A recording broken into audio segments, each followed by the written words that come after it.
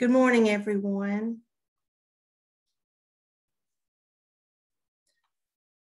Welcome to this drill this morning. To get us started off, this is component 4. Our presenter is Amber Emerson. My name is Angela Brockman. I'm an NBCT here in Enterprise, Alabama. I certified in 2018 in exceptional needs. I'll be monitoring the chat today. I'm going to try to help Amber answer your questions within the chat. We want this to be engaging and informative for you and fun. So as you have questions, I believe we're all muted during the presentation, but as you have questions, certainly put those in the chat. Or if you want to raise your hand. Amber, we didn't get to talk beforehand, but are you comfortable with them asking questions during the presentation? Yes, I actually have breaks where they can, so yeah. Perfect. Okay, so like I said, we all know we learn the best when we're engaged and talking with the presenter and asking questions as they come into our heads. So feel free to do that. Here in just a second in that chat, I'm going to put a link to the attendance form. You only have to do that once per day. So if you did it this morning in the opening session, you do not have to do it again. If you haven't done it yet, do it now, and then you're good for the rest of the day. Whatever sessions you attend, you just have to do that attendance form once per day. I'll also put a link to Power School so you can get PD credit for your time today. Like I said, we're all muted during the presentation, but please keep your camera on. We're going to make this virtual experience as real as we can. So keep your camera on so we can see, we can all get to know each other. And as you have questions, just put them in that chat box. And I believe that's all I need to cover. So look momentarily, I'll post those links for attendance and Power School.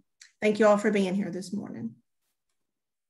Hey guys, I'm actually going to start a timer because I can ramble, and if I don't, we're going to go over the 2 hours. So I'm going to start that. So if y'all hear the ding in the background, my time is up. So I'm going to start that. I'm also going to kind of exit out of the chat since I'm really going to be looking at that. My 2 helpers over here are going to. We also have Dr. Holly. She's from the UA In-Service Center. So she and Andrea are going to be helping me greatly. And so I am going to exit the chat, and I'm going to bring so you only see one person. Hopefully you can see my screen and not anything else. But yes, if y'all need something, please let me know. So we're going to go ahead and just get started. As she said, my name is Amber Emerson. I teach in Tuscaloosa City Schools. I have been a 7th grade teacher for a while. This will be the first year at Westlawn that I teach 8th grade science. I wear many hats in the district. Several of them don't really matter to National Board, but I am, of course, like department head or mentor teacher. We also have ambassadors for our district, and I'm one of those. But the big thing that I wanted to let you know is TCS, Tuscaloosa City Schools, we have a leadership team, our own National Board leadership cohort team, and I'm one of the 5 leaders on that. So we care so much about getting people to be certified. We have a cohort where we pay half of the people's or the NB2B's component fees, and we give readers and mentors. And so we have a large cohort that we really try and get people certified. I certified in 2019 in early adolescence science, and I'm what they call a microwave. So if you've never heard this before, you're going to hear it first today. You can be a microwave and certify all 4 in 1 year, which is what I did. You can be a stovetop and certify 2 and 2. So 2 components, or you'll do 2 components each year for 2 years. So you'll do all 4 in 2 years. Or you can be a crock pot and do all 4 components in the 3 years they give. Please know that no matter what you are, there's no right or wrong way. It's not a race, it's a marathon. You're just trying to get it and get it in and certify. So I am a microwave though, and I scored a perfect 4 on component 4, which is why they put me in this session and not component 2 or 3, because I could help you with those, but I didn't score perfect on those. So that's why I'm in on this one. But I tell you all of that to convince you. I promise you, you've got the right person in this seat on this screen to help you with component 4. I'm very passionate about it. To me, component 4 was the most clear cut. There's not a lot of gray area with component 4 like there is in 2 and 3. And so I just like the fact that you just kind of go down a checkbox and check it and do what it says. So that's what I liked about it. Okay, so just a little bit of housekeeping. Angela's already said cameras on at all time if your camera works, if possible. That's just to kind of if you notice, I've already made the chat box or the video screens bigger because I need to see y'all's faces to make sure that I'm not getting some blank stares. If you've got a question, ask a question. Like she was saying, I do have some break times in there for when you can ask for that specific piece we've communicated about. But if you do have one and you don't want to wait or you can't wait, type it in the chat box and one of these lovely ladies will be glad to answer that for you. Mic's muted unless asking a question. That's just because so everybody can hear me. I'm loud. I'm in the house by myself and I know I'm screaming, but just so everybody can hear me. And then please leave feeling good about component 4. Please do not leave thinking, I don't know what she was talking about. I'm more confused now than I was before. I don't get this. If you feel that way at the end of this, then I've not done my job correctly, and get with me so I can clear up anything that I didn't clear to begin with, okay? So we're gonna do reflection time. We've got a poll that I'm gonna stop sharing, and Holly is going to put a link in the chat box for you guys.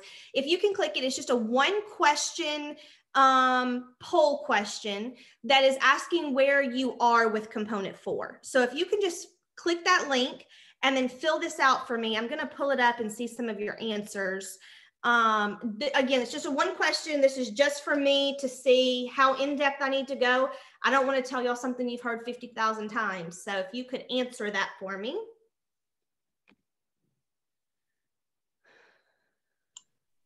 It says we need permission. Oh, try it again because I've got some responses coming in.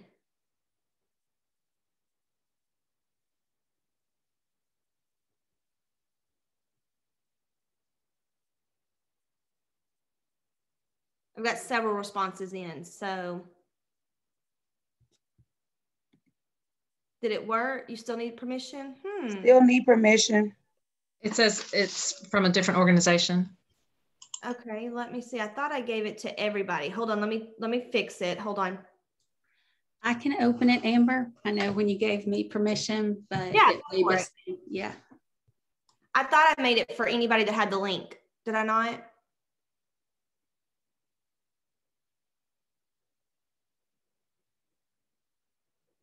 I can't see that side of it, but I can see that I have access to submit.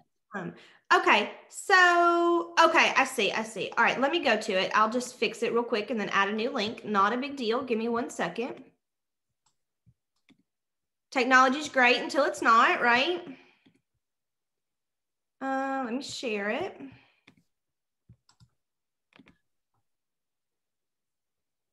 Yeah, it says anyone with this link can be an editor. So let me, you know what? Don't worry about it. I'm going to just tell y'all what it is and y'all can put a 1, 2, or 3 in the chat box. Okay. So the question literally just asked how familiar with you are Comp 4. I'm going to share my screen so you can see the questions and then you can put in the chat box what you feel you are, how you feel. Okay. So that's what we'll do. I don't know why it's not letting you guys because it says open to anyone. So no telling why it's doing that. So let me share my screen again with you. All right, there's the 3 questions, okay? You've read the instructions and feel pretty good. That can be a 3. You're somewhat familiar. That can be a 2. And what is Comp 4? That's a 1. So on a scale of 1 to 3, how well do you feel about Comp 4? Thank you for the responses. Perfect, perfect. So we got a lot of 1s and 2s. That's what I've got in the, that's what I've got on the responses in there too. So perfect. So this is a great opportunity for you guys, all of you 1 and 2s, because I think we're going to go really in depth with this. So I am glad to know that. All right, so let's get back to this. We're going to go ahead and start. So what is Comp 4, okay? What is Comp 4? I know y'all can't see because of the chat box. All right. So if you have, like Melissa said, you should have the your standards printed out, and hopefully, if you don't, it's okay, you have your component 4 directions printed out. If not, that's going to be your homework after this session over the lunch, is to try to get your standards and whatever component you're going to be using, the directions printed out, okay? So if you go to your directions right on page 1, it actually provides you a definition of what component 4 is. And it says it provides you with the opportunity to highlight your abilities as an effective and reflective practitioner in developing and applying your knowledge of your students. That's a lot of fancy words, okay? Basically, what you're doing is you are going to be using some verbs to tell about knowledge and information you gather and how you apply it. So if with National Board, verbs are very important. I'm going to speak a lot as though this is your very first component you're submitting. If it's not, you know this already, but if it is, it's important. So verbs are what you're going to be looking at. What are they asking you to do? In component 4, they ask you to describe, demonstrate, analyze, and reflect. And so you're going to be gathering a lot of knowledge, a lot of information on students, on assessments, on needs for yourself and others. And then not only are you going to gather that information, you're going to tell them how you applied it. How did you use that information you gathered to make your students better, to make yourself better, to make your peers better, to make your school better? So that's really what we're doing with component 4. Now, it's going to cover some of the standards that you have. So when you have your entire standard printout, you could have anywhere from 9 to 15 standards. For early adolescent science, I had 9 standards. As you can tell, this component for me covered 7 of those 9 standards. So it's covering almost everything that I need to be able to show that I can do. Now, if you don't have your standards, Holly is also going to put a link in the chat box in case you're like, what standards are you talking about? I'm not talking about like your ALEC standards or your pacing guide or what you cover in class. I'm talking about the National Board standards. So if you don't know what I'm referring to, Holly's putting a link in the chat box that you can click, and it will take you to the website where you will be able to see your standards. So make sure that you know that, but you can see on mine, it's understanding students, curriculum and instruction, assessment. I'm not going to read them all to you, but by the time this component meeting is over, you should see, oh, I see how we're reflecting back to that. I see how we're going back to that. So these are the standards that you really want to make sure you're covering. All right, so there are 4 main parts to component 4, and there's one overarching theme. So we're going to cover part 1, knowledge of students, part 2, assessment, part 3, your professional need, 4 is a student need, and we're going to touch on the overarching reflection part of this in this PD. Any questions before we dive into this? Chat box good? All right, here we go. So component, or the part 1 is knowledge of students. So you are going to be using one group of students for this. Now, for about 90% of us on this screen right now, one group is going to constitute one rostered class. One of my favorite reasons I love component 4 is because it is the same for almost every single certificate area. There are a couple caveats, and I'm going to point those out as we go. One of those caveats were the standards. It covered 7 of my standards. It might cover 12 of your 13 standards. So make sure you're looking. That's one of the small differences. This is the other difference that it can be. Again, for 90% of us, it is one rostered class. If you've got 32 kids in the class you want to use, you're going to be talking about 32 students. The exceptions for that are going to be if you're an exceptional needs specialist. It tells you, like, if you are this and you pull out like 3 kids every Monday and Tuesday, and those are the group that you want to use, you can use a group of yours.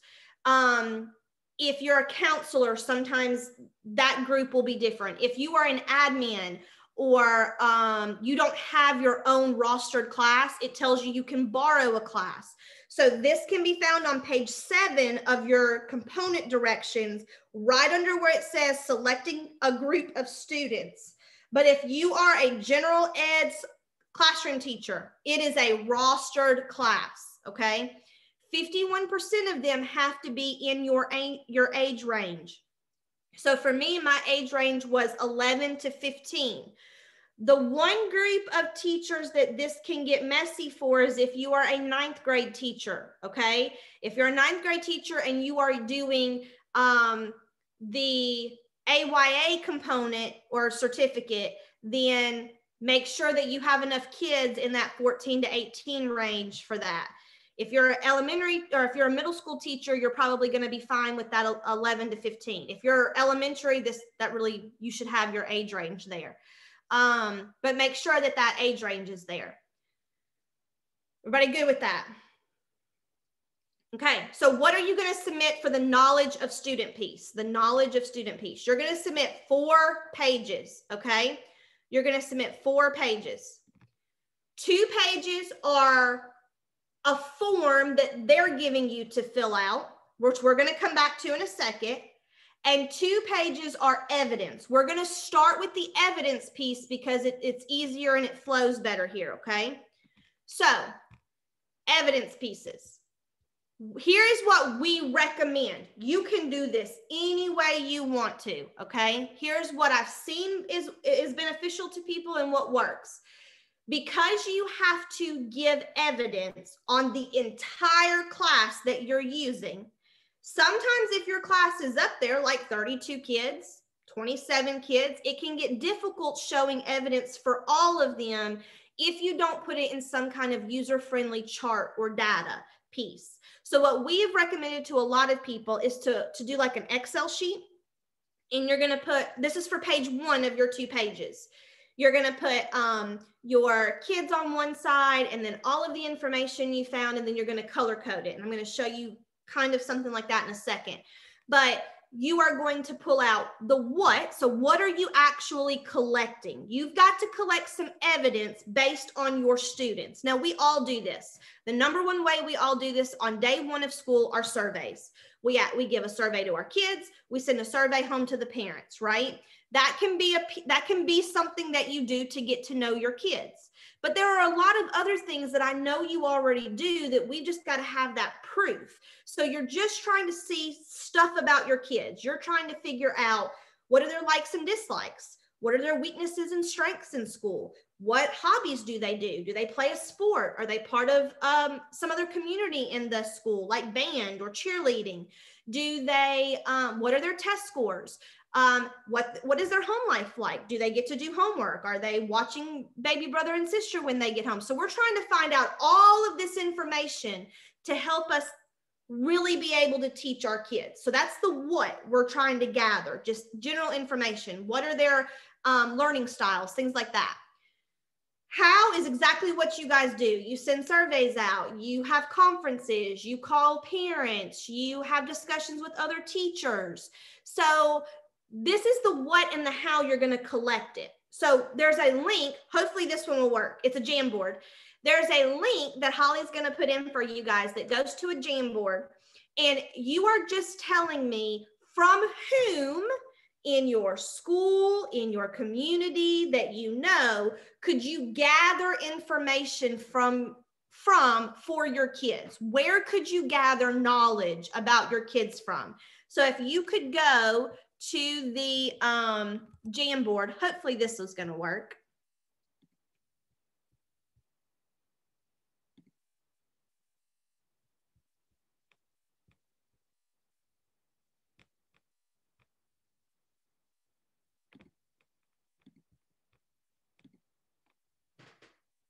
And let's see if we can see some answers here. If you've never used a Jamboard before, you're going to go over here to right underneath the arrow, and there's a sticky note, and you just click that sticky note and you type on it and it goes on there. And I'll be moving some of them around so you can see them all. Yeah, former teachers, YMCA, EL teachers, parents, other, yeah, parents, past teachers, counselors, instructional coaches, church pastors. Yeah. Awesome. Yes. Employers. Yeah, if you've got high schoolers. Absolutely. All of these are great. Yes, that's what we're looking for. So please know that you need 2 different sources. Okay, that's what the directions say. You must have 2 different sources. I give the advice, if you've got more than that, you should be getting more than that, okay? At my school, I used social worker, counselor, nurse, past teachers, parents, students. I think somebody deleted everything. Oh, well. It's okay. You don't have to do it. It's fine. Use as much as you possibly can to get knowledge about your kids, right? So caregivers, families, other teachers, coaches, nurses, counselors, get test data, right? You can look at the Scantron test data or ACAP, whatever you guys are using. That can be something that you get to get for your kids. So once you have all of that, what are you going to do with it? Well, how do you showcase it? Again, we recommend an Excel sheet, and then you color code that Excel sheet. So you would put your kids' initials or names on one side of the Excel, and then you would put the topics, like maybe test data, learning style, weaknesses and strengths. Do they have an after-school job?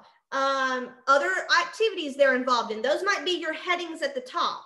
And then you're not going to get, maybe, I know I didn't get information on all 23 of my kids from the counselor. But what I did get from the counselor, she was like in orange, and whatever she told me went on orange for the kids that she did give me something about. If not all of my students turned in their parent survey, right? But the ones that did, I put in pink, and that was whatever the parents said about the kid.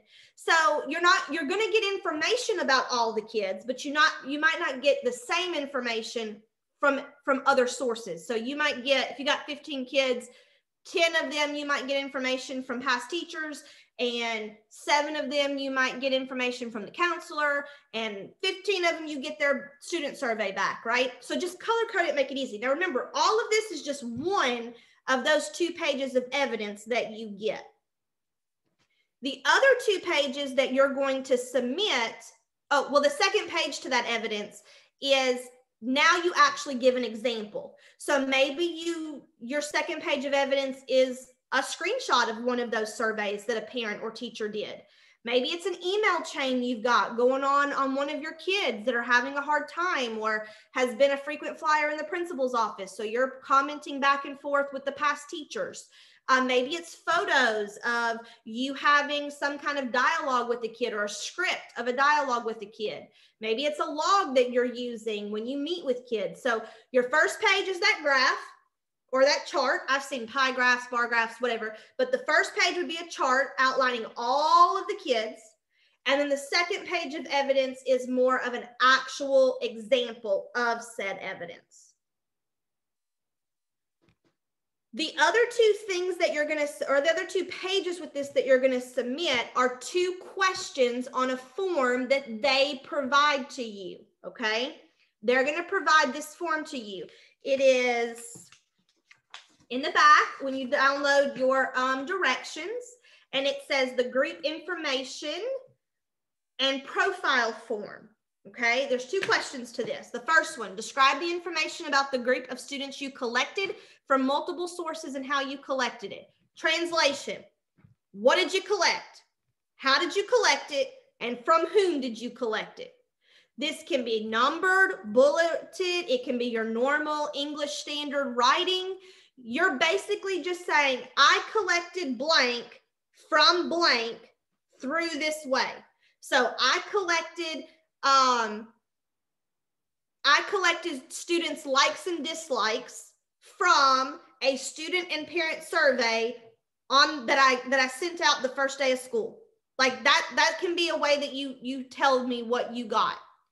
This, we're not analyzing it, we're not telling numbers, we're just strictly telling the how, the who, and the what. Question 2 is now you're describing the group of students you selected based on that information.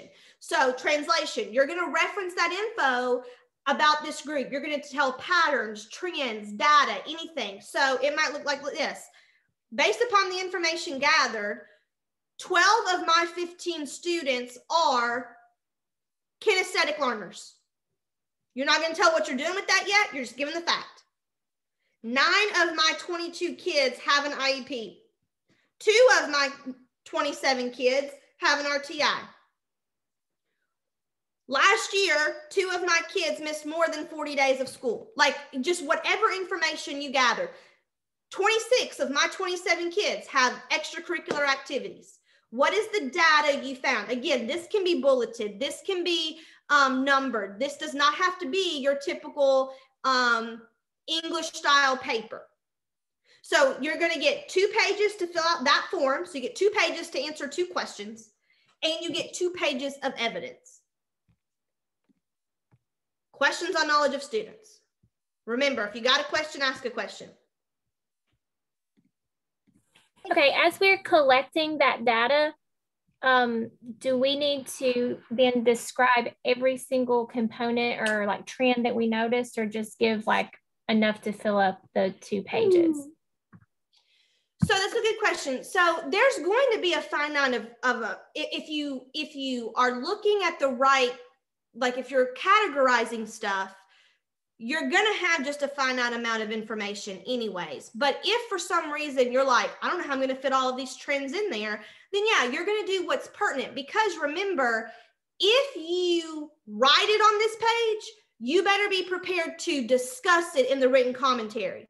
So if you feel that it is relevant to what you're about to do, how you're about to assess students, how you're about to find a student need, how you're about to teach a unit, then yes, put it on there. But I'll give you an example. When I did mine, I thought I was going one way with this, and I asked kids if they'd ever been out of the state.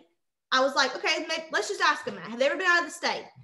Well, they told me that, but it was not, I never ended up using it. So I took that question and I did not use it in this component. It was great information for me, but it wasn't nothing I needed to put in my written commentary, so I didn't take up space on my chart. Does that answer your question? Yes. So like if it's not going to connect to something in the future, there's no need to include it. Correct. But there's the thing.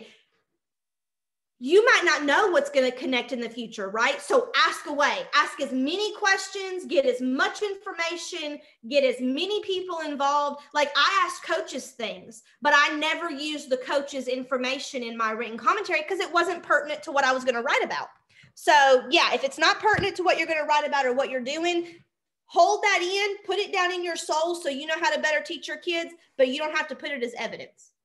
Okay, gotcha. Thank you. Can we see a sample spreadsheet? Unfortunately, I don't have an example because I can't show you mine, because once you submit something, it is NBCT's work. So I can't show you an example of one just because I can't show you mine. And of course, I don't have anybody else's, but I can't show you mine. I'm sorry. Angela, did you have something? I was just going to ask that same question that someone asked in the chat about us seeing a spreadsheet.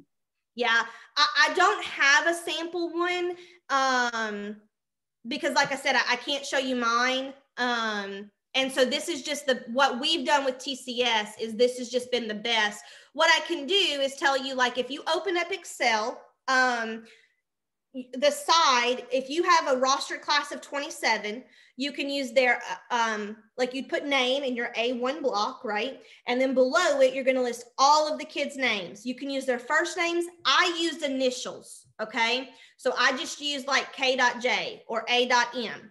And then on my top row, I had like 6 or 7 topics. One was test scores, okay? Like above average, below average. And I went down the test score one for math and English.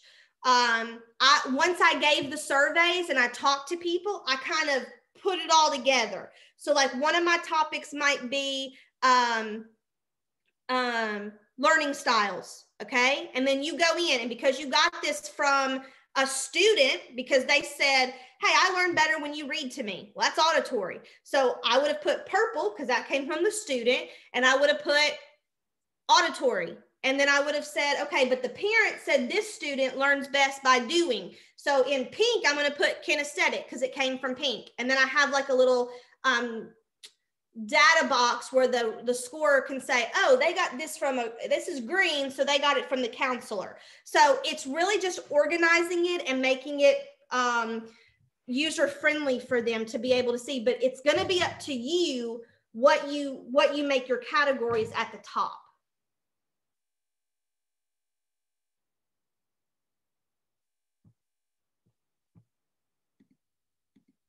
Any other questions? Again, I'm sorry I can't show you an example. I will know for next time, maybe I can make a sample one and show it. Maybe I can do that. Here's what I'll do. I've got this link that I'm to my PowerPoint that I'm going to have Melissa send out to you guys at the end. And what I can do is I can go in this afternoon after I'm done with all of my sessions, and I'll create a sample one, and it's going to say sample across it, but I'll create one and put it in behind this slide so that you can see what I'm talking about.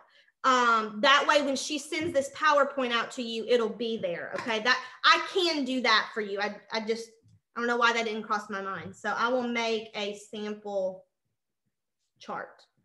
Does that work for everybody? Yeah, I got you. Any other questions about knowledge of students before we move on to assessments?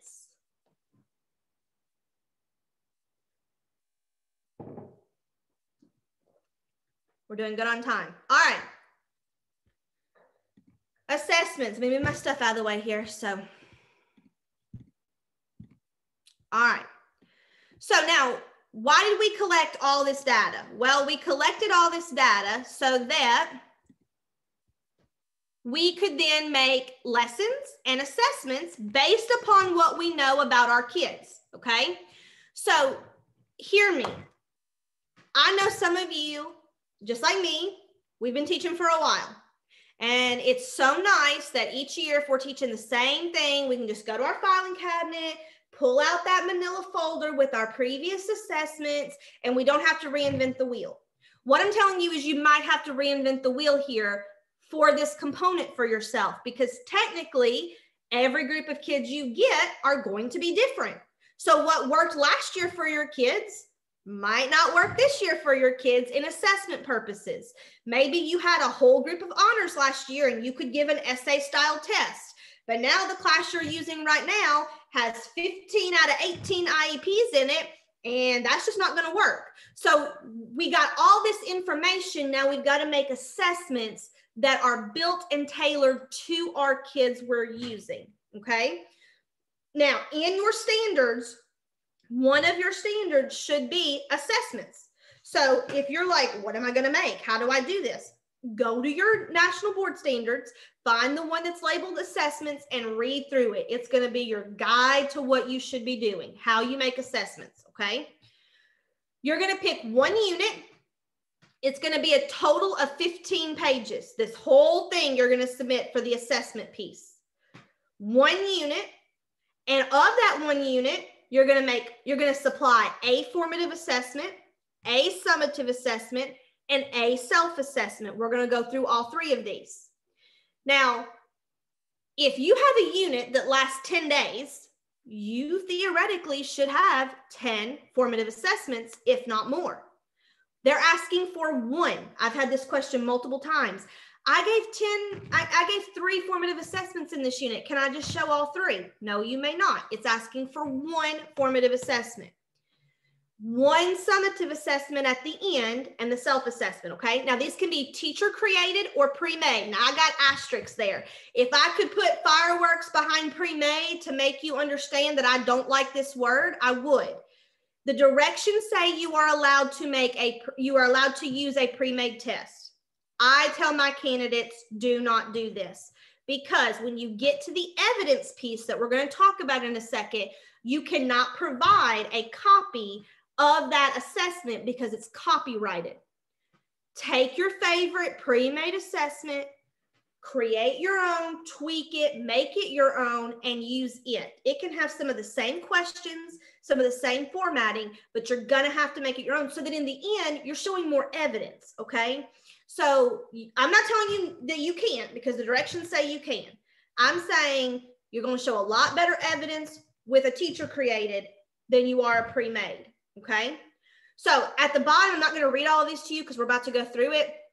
But what you're going to submit for the assessment piece are listed. It's a total of 15 pages and we're about to run through them, okay? The first one is an instructional context form that they provide. They provide this, okay? First question it asks is to describe the unit. This is your whole unit, all right?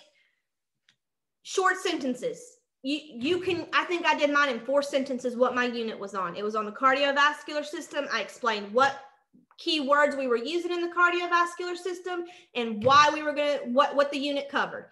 We're not talking, because you got 1 page for these entire questions, okay? So short to the point. What's the unit? What are you expecting out of it? Describe the unit objectives. This is for the entire unit, okay? You're probably not going to showcase all of these units in your formative, or all of these objectives in your formative assessment. Make sure they're all on your summative though. So if they're not on your summative, don't put them here. All right. So you want to make sure you have that. These can be in bullet form. They don't have to be some miraculous paper. And then the last question it asks is to describe why the selected assessments are appropriate. This is where you want to use most of your space because you got to talk about all 3 types: your formative, your summative, and your self-assessments. Why did you choose this way? What did you do? Well, I noticed that 10 out of 15 kids were kinesthetic learners, so my summative assessment was a project, a hands-on project where they had to get up and move because I knew that they learned best that way, so I assessed them best that way. All right, something like that. Why did you do it? So this is based on the knowledge of all the kids. All right, you're gonna create this unit. And once you get your knowledge of students, it should be obvious how to do this, okay? Meaning, if your information about your kids say that they struggle the most with reading, then I would not give an assessment where it's a whole passage and they're reading, right? I would say I gave them chunks, or I gave them a few sentences, and I did this because they struggle with reading, right? So you're doing something based on the kids. Why did you do it? And what was your reasoning behind it? All of that is on this context form. All right, types of assessments. There is another link to a Jamboard. And I'm going to stop sharing so we can pull that Jamboard up. It should be the second page as long as it didn't get deleted with that other one. If it did, we'll just skip it. But it should be page 2 right here. If you click the little arrow up on the Jamboard. So a lot of you are putting it, or a lot of y'all see this blank page. Go to the second page, and it's broken down into formative, summative, and self. She can put that link for the Jamboard in there again. It's just page 2. And I want you to, I'm going to give you about 3 minutes. I want you to tell me what would be let me share my screen so you guys can see it. What would be an example of a formative? What would be an example of a summative? And what would be an example of a self-assessment? Hopefully you guys can see that.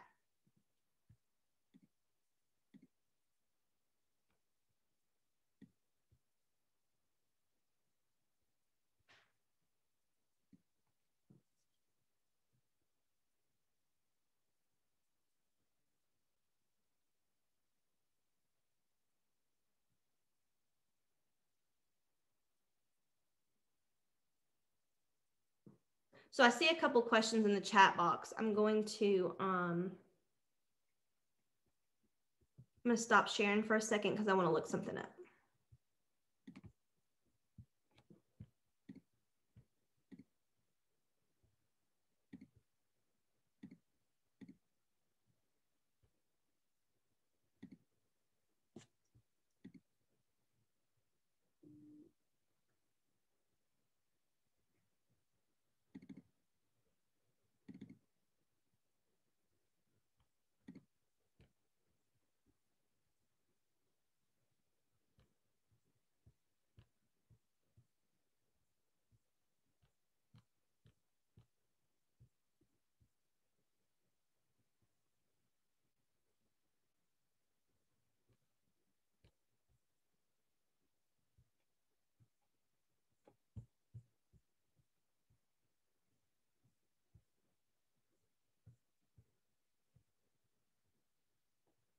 So I'm looking, someone in the chat box said something about art might be different. I don't know if you're talking about a rostered class that would be different, but I'm actually looking at it and it's not different if you're talking about the group.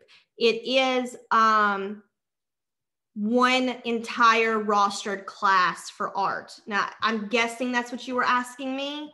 Like I said, I have not seen many that are different with that class exception, except for the teachers that don't have a whole class. So if that's what you were referring to with the art, I'm looking at your directions, and the directions for both early adolescence and AYA say a class is one entire rostered class, and you are not allowed to combine or switch it. And 51% still needs to be within that age range. I'm hoping that answered your question with that. And the other question I just saw was about, can you use the same unit? Yes. So you may use, I think it tells you in, I'm going to look at the little black box that's in here.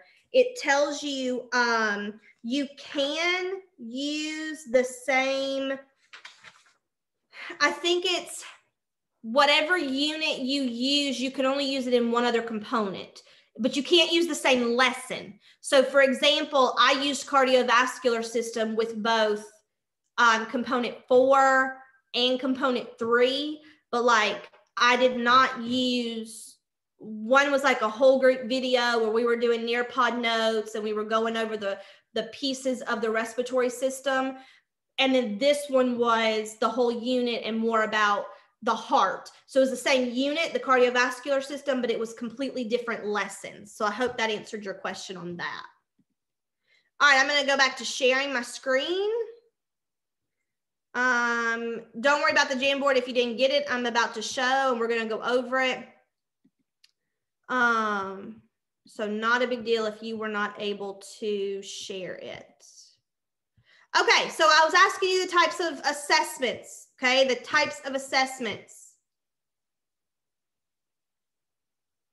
Yeah, okay, so exit ticket, yeah, formative, exit ticket, chalk talk, Google Classrooms, a poll, thumbs up, thumbs down, Venn diagram, perfect. Summative, unit test, ooh, I love museum exhibits. ACAP, maybe that could be a summative, yeah.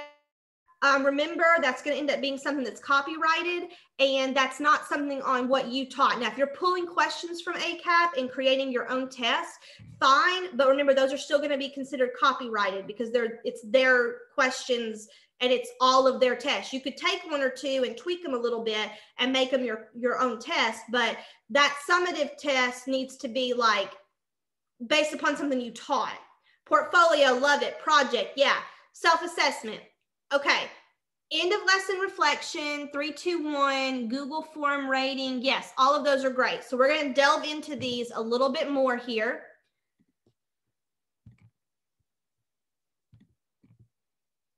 I'm closing my chat box again, people, so if you have a question. All right, so formative assessment, let's start here. So you got that one page we just submitted about the overall unit information. Now you're going to have 2 pages on a form they provide for just the formative assessment piece, okay?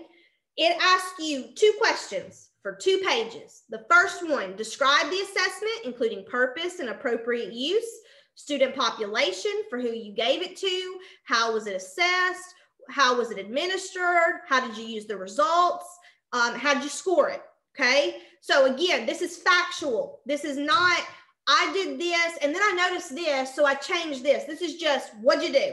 What was the assessment? What am I going to be looking at when I look at the evidence?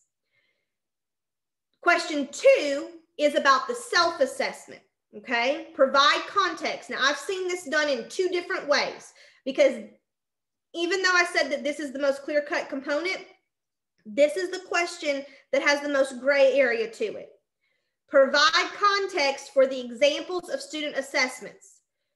I have seen people provide that context on the self-assessment itself. Here's why I chose this self-assessment. Here's what you're going to see. Here's what I did.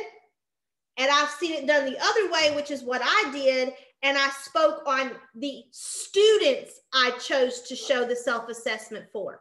So it can be done either way, okay? You can combine both of them if you want to. But you're going to end up showing 3 self-assessment examples at the end of this as your evidence. And you got to tell them what you did and what they're looking at.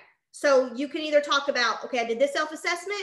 Here's what you're seeing. Here's how I gave it. Here's when I gave it in the class. Here's what I did. Or you could say, here are the 3 self-assessments. Here are the 3 students I chose. Here's why I chose their self-assessments. One has an IEP and I needed to make sure they were really getting this. And I made this self-assessment this way for them. So you can do it either way, okay? 2 pages to answer those 2 questions.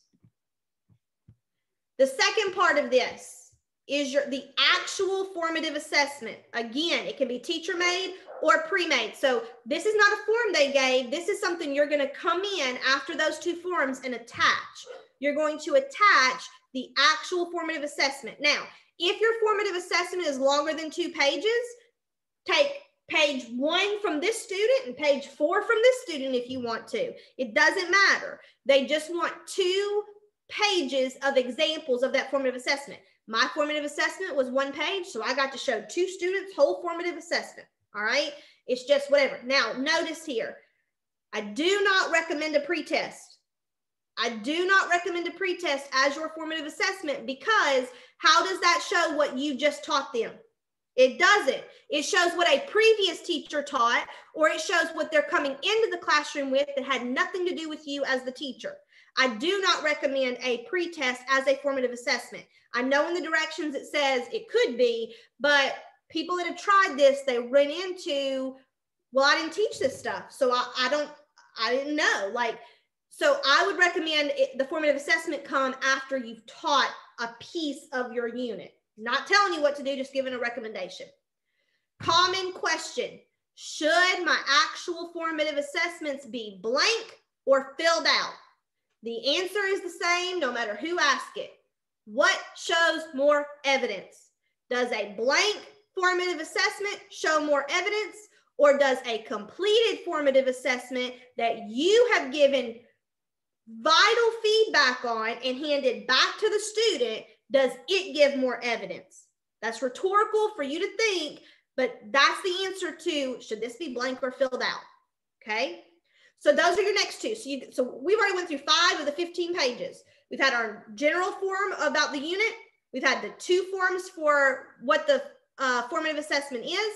We've had the actual formative assessment. Next 2 pages are data from that formative assessment. You gave this formative assessment. What'd you learn? Charts, graphs, pictures. Has to be formative assessment data from the entire class you pick. And remember, a formative assessment is not graded. I got 2 platforms I stand on in my district. I'm a leader of NBCT. My other one is standard-based grading. Okay, formative assessments are not to be graded. They should not be put in the grade book. You should assess them, and the kids should know how they did. But if you're grading formative assessments in your classroom, do not put that in National Board, because the FA should not be graded. So make sure that you're not, like when I did it, you can absolutely put check marks, or you could put a smiley face, or you could put 4 out of 8, but that 4 out of 8 should not go in the grade book, okay? Because this is practice. Why are we grading a kid on practice? So make sure that you show data. This is the one where you might not use all 2 pages, and that is totally okay. All right, you might just use a page. You might use a page and a half. It is okay if you don't use all 2 pages. All right, next up is the self-assessments. This is still under that formative assessment piece, okay? These are the last 3 pages of this. When you do your formative assessments, you can absolutely have 3, you can give the entire class the same formative assessment. You could pull 3 of them and provide those as evidence. Or you can give 19 different formative assessments if you've got 19 different kids, all on the same thing that you just taught, but maybe you make them different for each kid. You differentiate for each kid, and that's totally fine. okay? And you pull 3. Or maybe you give this one to your high kids and this one to your average kids and this one's to your kids who are struggling, and you have 3 different ones and you pull 1 from each. Totally fine, okay? Doesn't matter how you do it. I did all 3 of the same because it made my life easier, right? I made a friendly formative assessment that it would work for all of them, because there's a lot of other work that's going on, and I just didn't, when I did all 4 in 1 year, I tried to make it easy. So I did all the same one. Doesn't matter which one you do. I tell many people that you should think of this formative assessment as a checkpoint, not for you, but for the kids. The kids should be able to do this formative assessment, then self-assess themselves and know what they should make on that final test. There should be no surprises. So please do not do a self-assessment at the end of a unit, okay? An end of the unit self-assessment is not what we're looking for. In fact, it even says that in the directions, okay? A self-assessment should be in the middle of your lesson, the middle of your unit. After you've taught something, you formatively assess them. After they formatively assess them, you give them their assessed paper back, and now they're going to self-assess themselves. How did they do? Okay. Rubrics, checks lists, conversations between you and the kid, thumbs up, thumbs down, emojis. Yes. All right. I saw somebody raise their hand. Please go for it. Could a form of self-assessment, like if I'm doing an essay, like I'm teaching them how to write an essay, or particularly a argumentative essay, could a self-assessment be like maybe I have a writing conference with them and that's a formative assessment, and then they edit and revise and grade themselves via the rubric? Would that be an example of a...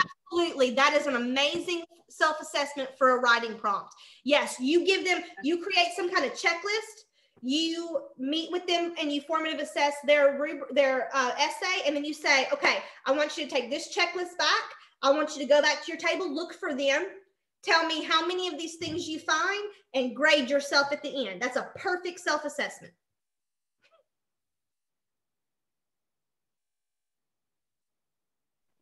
Thank you.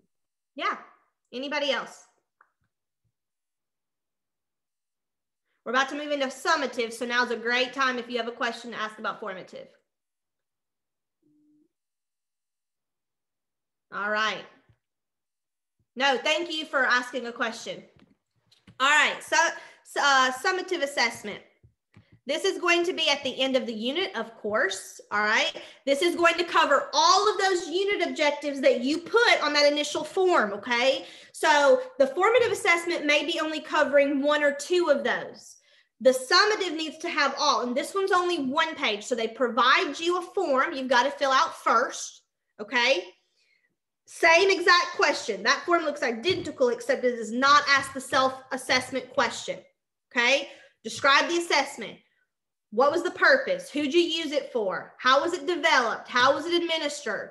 How are the scores intended to be used? Now I'm going to tell you, for mine, what I did on my summative assessment, I had a 100-point assessment.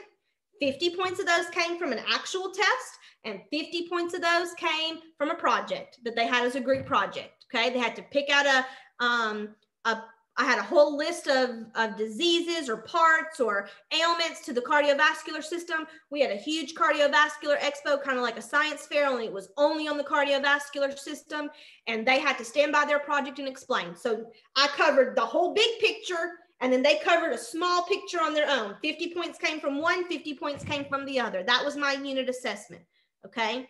So you can do it however you want to do it. It does not have to be a test. It can be a final paper. It can be a project. It can be a video. It can be whatever you think your kids need based upon your kids, all right? Again, this can be teacher-made or that bad word, pre-made, all right? It can be either one, but just remember, I'm going to show you. So the reason I don't like the pre-made is because a minute ago when I said to actually show the formative assessment or the summative assessment, you can't do that if you use a pre-made. Instead, you get those 2 pages to describe the whole thing, okay? I mean, think about that. If I'm a scorer, I'd much rather see it than read about it, right? In my opinion. Again, you're more than welcome to use a pre-made, and I hope that you can do it great because I've seen people do it, right? I just know my personality, and it was better for me to actually show the actual thing, okay? You only get 2 pages. Your summative may be longer than that. Totally fine. Just show 2 pieces. You could show page 1 from one student and page 3 from another student. Totally fine with that, right? Could be anything you deem appropriate. Common question again. Should this be blank or filled out? Common answer, which shows more evidence, all right? Does a blank one show more evidence, or does one where a kid turned it in, you gave some critical and important feedback, handed it back to the kid, does that show more evidence, all right? And then again, your last 2 pages for this are charts, numbers, pictures, data from that summative must be for the entire class. So total of 15 pages. Questions on assessments?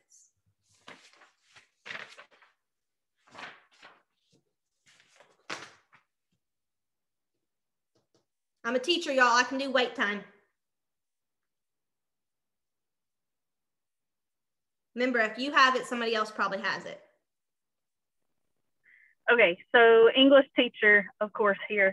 So my brain is going toward writing. So my formative assessment, I'm thinking, is like a pre-write. I've taught them or showed them and taught them how to, do what I'm looking for in an essay. And the pre-write shows kind of like where they are initially with it, right? And then I would have the writing conferences would be my data for the formative assessment. And then the self-assessment, I'm thinking, like I said, would be that checklist or hey, go back and revise and make sure you've done these things that we talked about in the writing conference. And then the summative assessment is like their final copy of their essay. Yeah. Is that appropriate? Yeah, absolutely. Okay. Yeah. Perfect.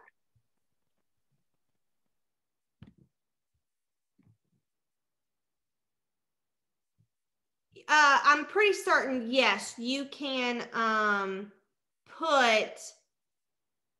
you'll be able to get this video back. Usually what happens at the end of the conference, so tomorrow, she'll send out a whole document with all the links to everything. So you'll be able to go back and reference this. Okay, so yeah, I can address that. So when you're putting things on pages, watch your certificate directions, because there are certain times where it tells you you can only put, like for instance, your formative and summative and self-assessments, one whole one takes up a page. Okay, so for example, don't shrink. If you gave a self-assessment and it was 2 pages long, don't put front page at the top of the page and back page at the bottom of the page to show both pieces. And then you would end up essentially having 6 pieces of evidence. They only want 3 pieces of evidence.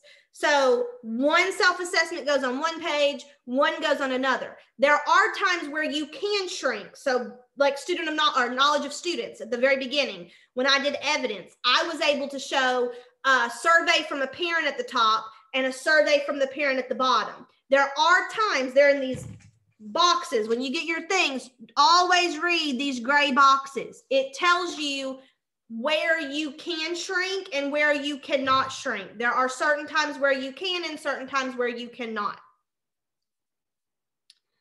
Can Pearson reading and mathematics indicators serve as formative assessments?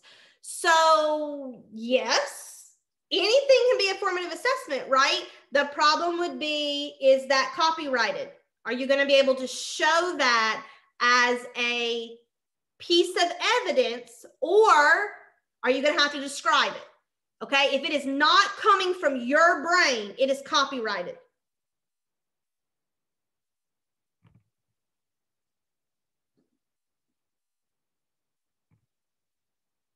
Any other question?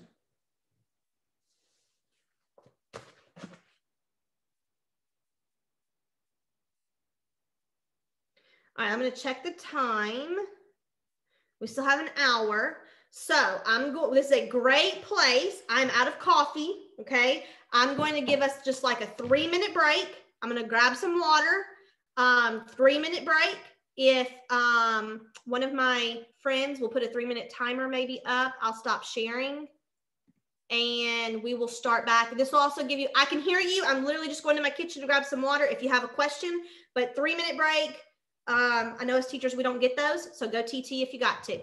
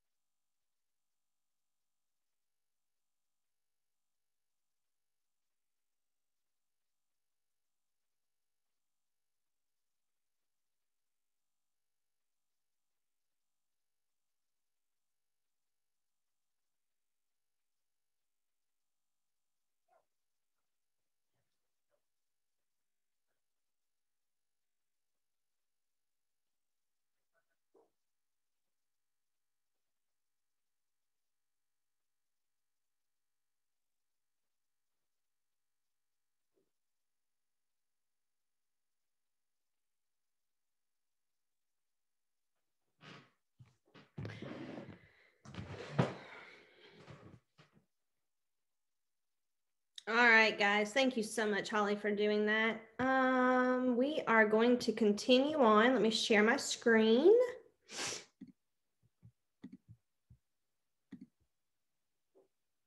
All right, so moving right on. Part 3 is the professional need. All right, here's why we took a break. Because this next part can, but does not have to have anything to do with what you and I just spoke about. It absolutely can, but it does not have to.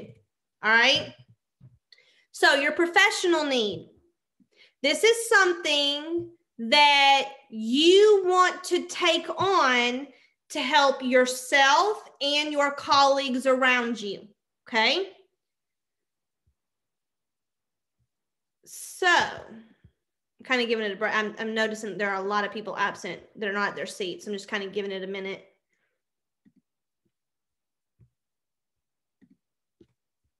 Just kind of giving it a minute. All right, so professional need. This is something that you want to take on to make yourself better for the classroom. It does not have to have anything to do with the group of students you used. Doesn't have to have anything to do with what you did with assessments. It can be based on one kid, one student need that you you see. I have had people tell me that they made their example. They had 3 students in their class that were Arabic. So they wanted to learn some Arabic. All right, that's a professional need. You did it to help some students, okay? One of the big ones right now is technology, okay? Teachers are like, I want to do some PDs to learn some technology to help myself, to better my students, okay? Everything has to relate back to the student. So you can't just say, oh, you know what? All my kids are fine with reading comprehension, but wouldn't it be great if we said that? All my kids are great with reading comprehension, but I'm just going to do it because I want to be better at reading comprehension. No. You've got to pick something to better yourself, to better your kids, okay? And I've got some examples along the way, and I will hear every one of your examples if you want me to see if it works, okay? But some examples: technology needs, reading strategies, hands-on learning, grading techniques, whatever works for you. Needs to tie into a student need that you have found within your school somewhere. All right. What are you going to submit? The first thing is this description of the professional learning need form that they give you. You get 1 page, 2 questions. Describe a need for professional learning by yourself and or your colleagues that you identified as a result of your students, either a particular group or accumulated over time. So this could be, hey, I've noticed that over the 10 years of my teaching, all kids struggle with fractions. They struggle with how to do it. So I found some books and I found some PDs and I learned how to teach it hands-on. This was a need I needed. I needed some professional development on how to better teach fractions because all my kids struggle with it. That's a professional need. So again, you are just telling what the need was, okay? The second question is describe the evidence you provide. So you're going to actually give some evidence about what you did. You've got to give evidence on why it was a need, how you helped it, what you personally did, how did you help others, what did you do? So you're describing the evidence you're going to put at the end of this. So page 1 is the actual form they're giving you. All right, the next 2 pages are the actual evidence. Evidence on how you met the professional learning need. This can be meeting logs where you went to a meeting. It can be the PD certificate they give you. It can be a letter from a principal or a colleague. It can be, I'll tell you mine in a second, but it could be participating in book studies, all right? Whatever proof you have you did this professional need and you were trying to better yourself with it. Evidence on the impact of it on your students, okay? So again, you've got to show what the impact was. There might not be any, and that's okay, all right? Hear me. There might not be any impact. Write about it. Why? Why was there not any impact? Show your negative data. Show that they were here and then they came in here and you really wanted them up here.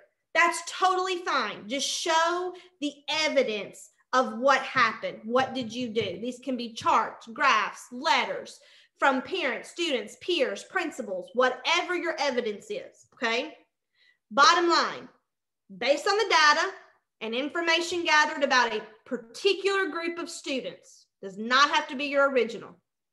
What professional learning need did you need? How did you pursue it? And how did it impact students? So one of the examples I'll give is a small snippet of mine. I did standard-based grading. Okay, in my school, we were in desperate need of a new grading system because what I was noticing was that the kids that were falling well below grade level on the math and reading Scantron or ACAP, whatever we have now, they were sitting in my honors classes. The grades in the grade book did not reflect the Scantron data. And it was because teachers grade everything. And this standard-based grading set helped me really hone in. And by the end of it, by the end of a unit, My kids were not making hundreds on all the quizzes, hundreds on all homeworks, hundreds on all class assignments, but failing the test, coming out with an 80 because of all the fluff grades. They were failing a test and they had an F in my class, and those were the ones I really concentrated on. And I was able to help and help and help. So I'm a big proponent to standard-based grading, and a lot of it came from this. I went to conferences. I joined book clubs. I now speak at the conference. I did it in my classroom. I led a faculty meeting at my school. So remember, part of it is how did you bring it back to your colleagues? I led a faculty meeting at my school. I gave them a survey in that faculty meeting.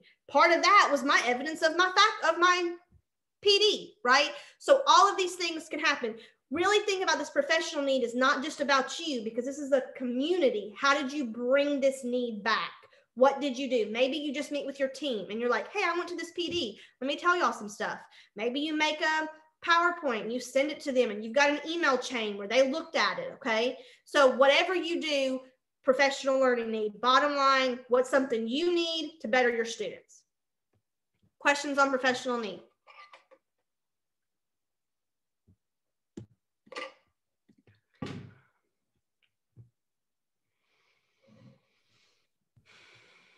On the evidence of student growth, when you're talking about the charts and the graphs, so could I take, I'm wondering if this is going to be a copyright issue.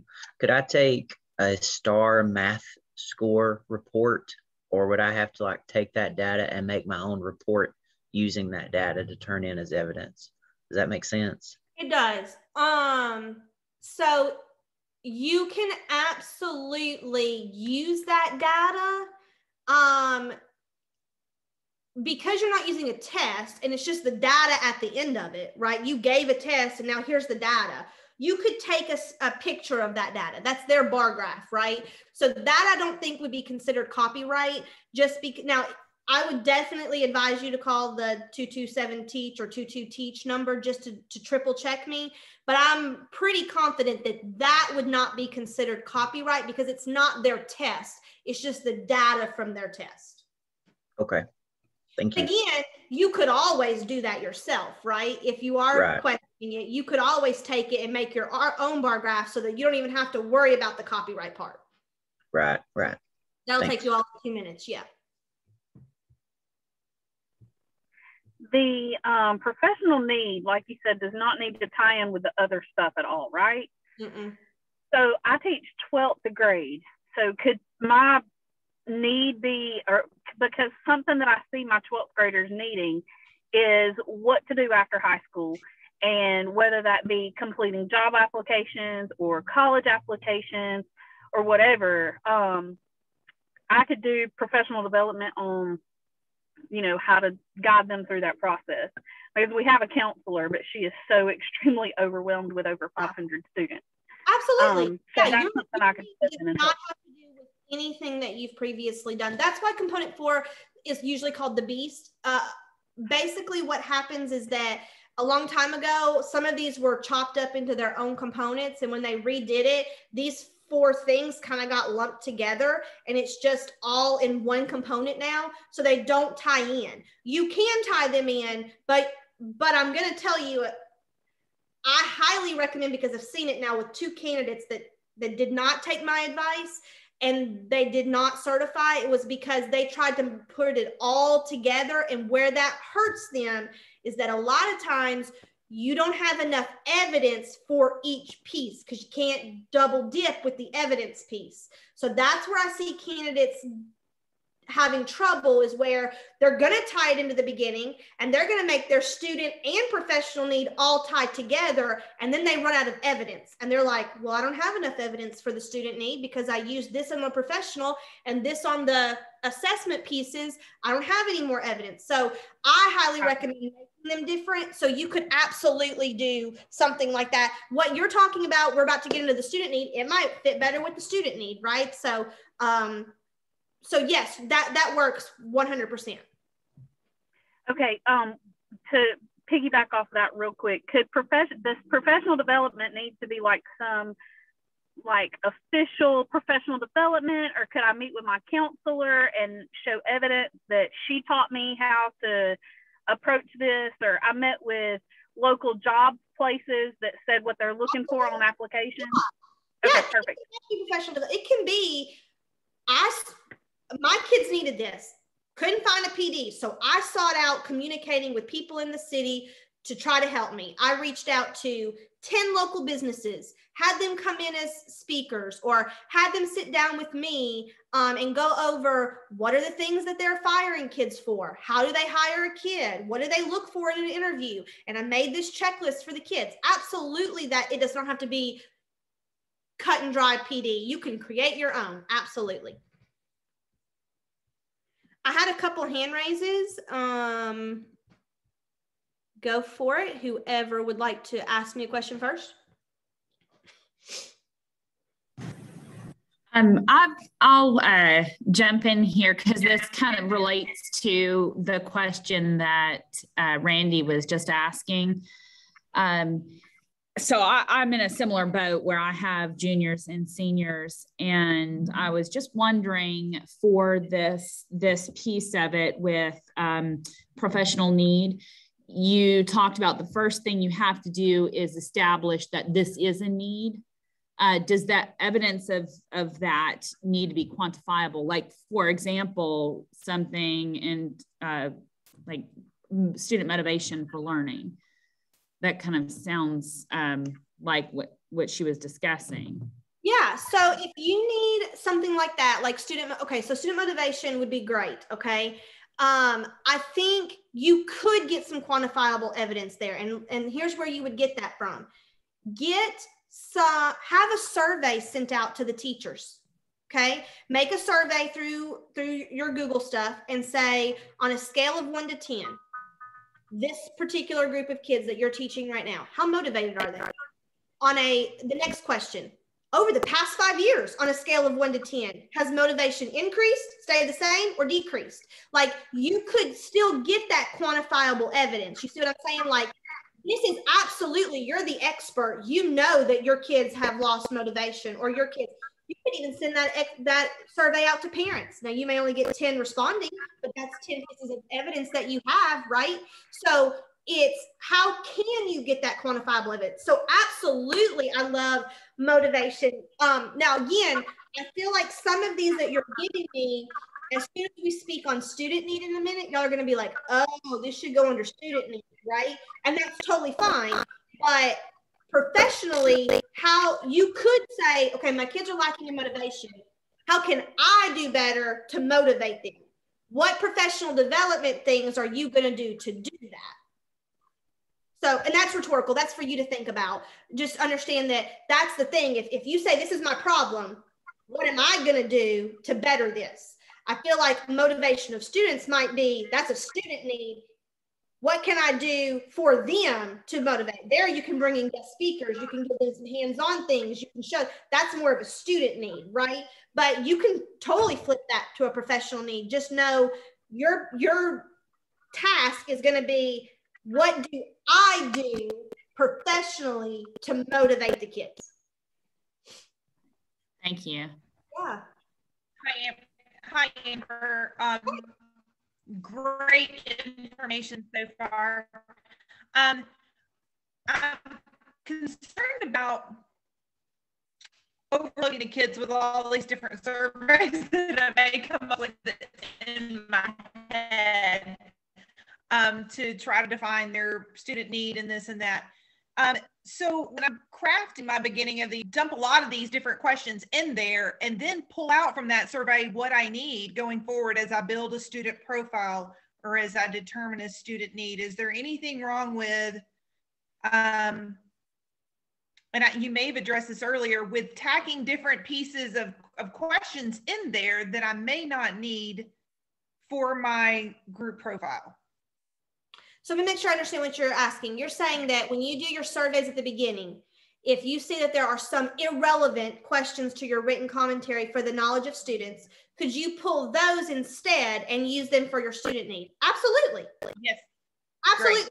Good. That'll make it a little bit more efficient. And I don't want to, throughout this year, I don't want to feel like I'm like, I guess, badgering the kids for my own needs at different points, that I want to be purposeful.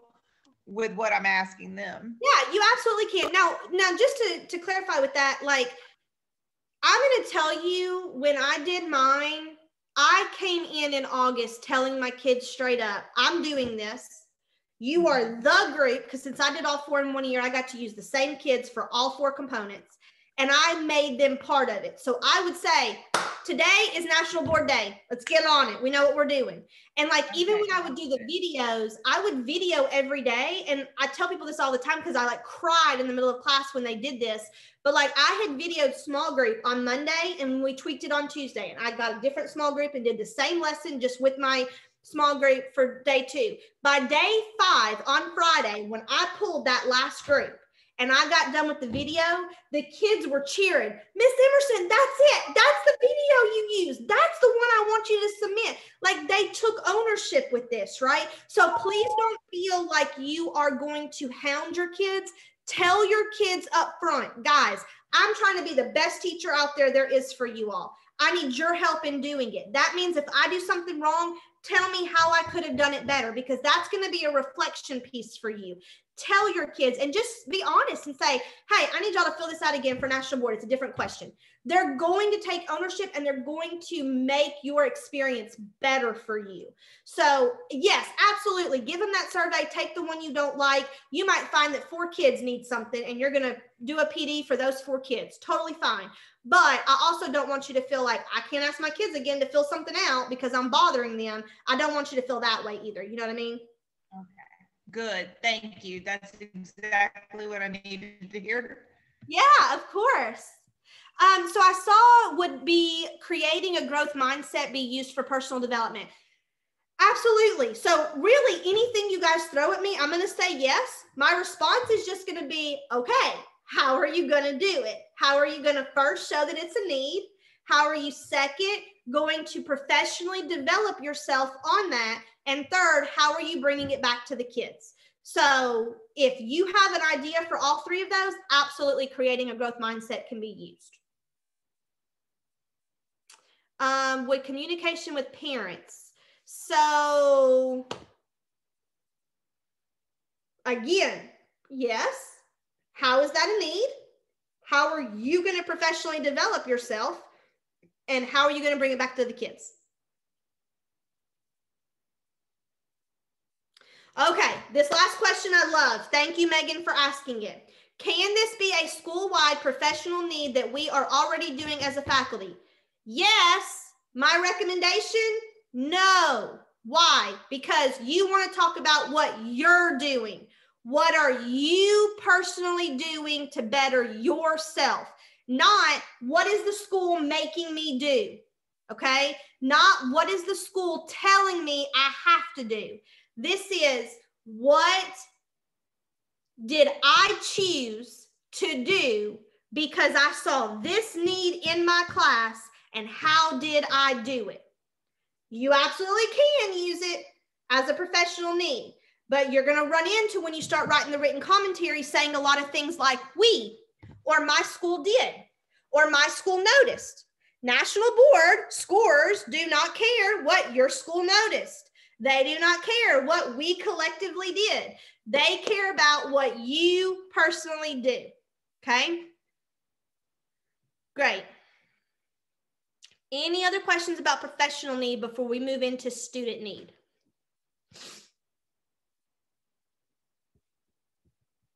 Did I get everybody? I know we haven't covered student need yet. I'm sorry. I know we haven't covered student need yet, but can the student and professional need be similar? Like, can they go hand in hand? I'm going to answer that in just a second, okay? Okay. Angela, yes, ma'am.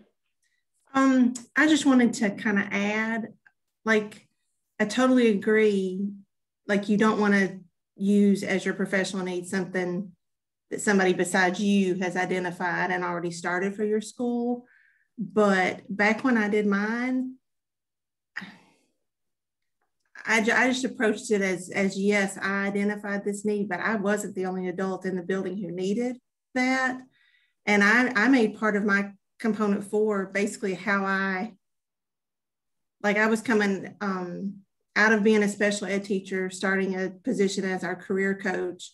and I was getting my certification in special ed, exceptional needs, first national board. And my whole thing was that I needed to be more aware of what our special ed students, our at-risk students can do besides college.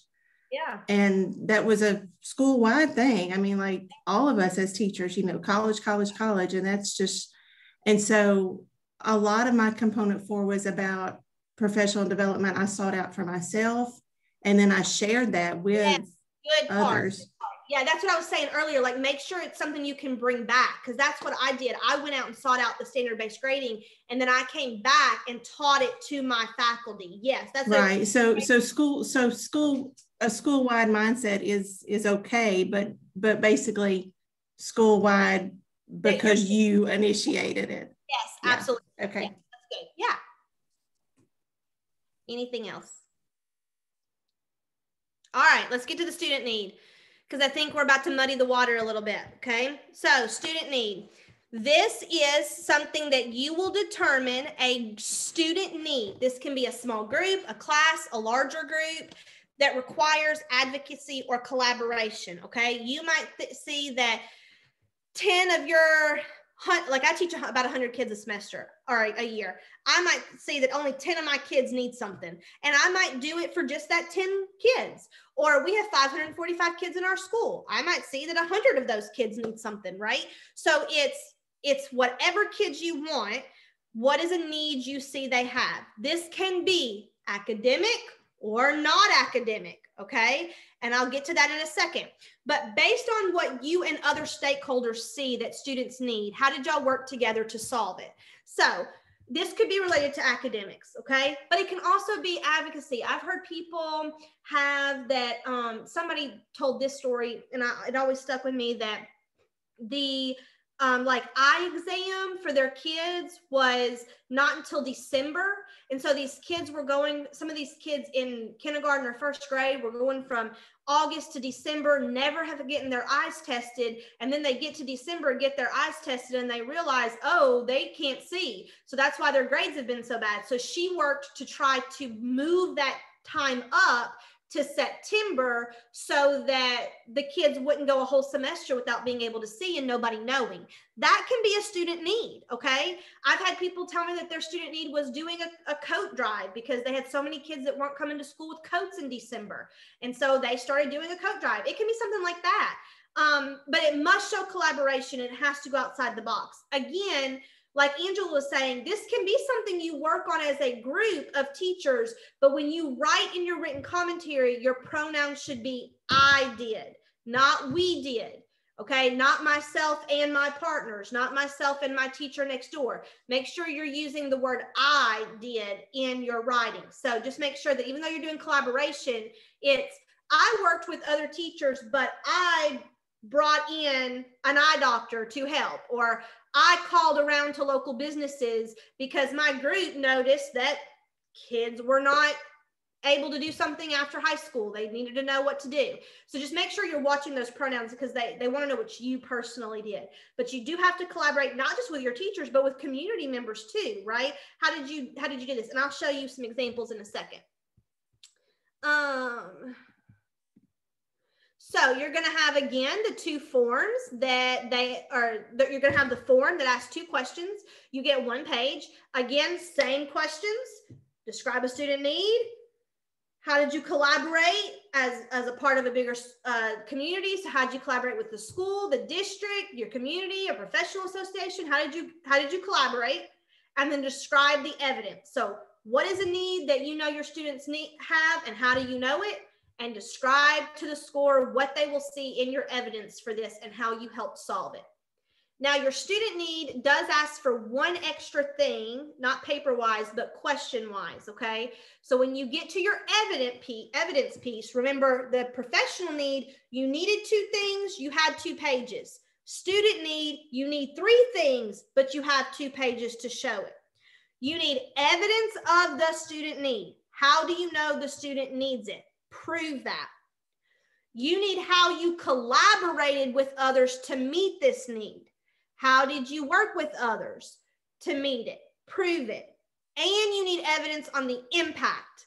of how this worked. How did what you do help the students? Maybe it didn't. That's okay. Why didn't it? What can you do better next year? Okay. So 3 things, 2 pages to do this. Your bottom line, what is a student need you saw in a group of students? How did you get with others to solve it? Did it work? How do you know? If not, what needs to come next? So an example for me that I did was, when I did national board, this was the first year at the school I was at. And I was noticing that I had come from a more affluent school and I could throw out examples and kids knew what I was referring to. And when I got to this school, I was noticing that my same examples weren't clicking because my kids didn't have life experiences. I'm now in a really rundown, poor part of our city. And I'm at the only hard to hire school in our district that just came out on the paper, Title I, like we're at the bottom, right? We've got lowest test scores, highest discipline level. And I was noticing these experiences, they didn't have them. So my student need was life experiences. That was literally my student need. Well, how could I prove it? Well, our test scores were low. I showed a log of how I tried to use examples and they didn't know what I was saying. They didn't know how an ocean and a lake were different, or they didn't know, a lot of the words I was saying. And so I took them on field trips. I brought in guest speakers. I used lots of examples. I did a lot of hands-on activities. We did a lot of videos. And then my proof was I got a parent to write a letter saying how their child's vocabulary had changed, how they were coming home excited for science like they'd never been before. There were emails from the people that I took kids on field trips to, just showing I did this. Now, my test scores at the end of the year for the Scantron were better. Do I know that's particularly because of me? No, but guess what? I wrote that I had a part in that. My kids' test scores went up, and I believe it was because I gave them life experiences, right?